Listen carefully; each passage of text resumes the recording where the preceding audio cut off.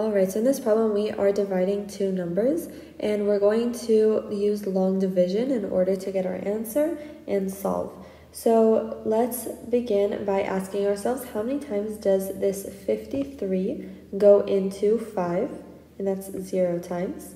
And now we're going to move on to our next number, 54. So we're going to ask, how many times does 53 go into 54? And that is once.